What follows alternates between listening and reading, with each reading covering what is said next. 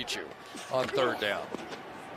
The 33, Brady taking a shot towards Evans. It is underthrown, and it is intercepted.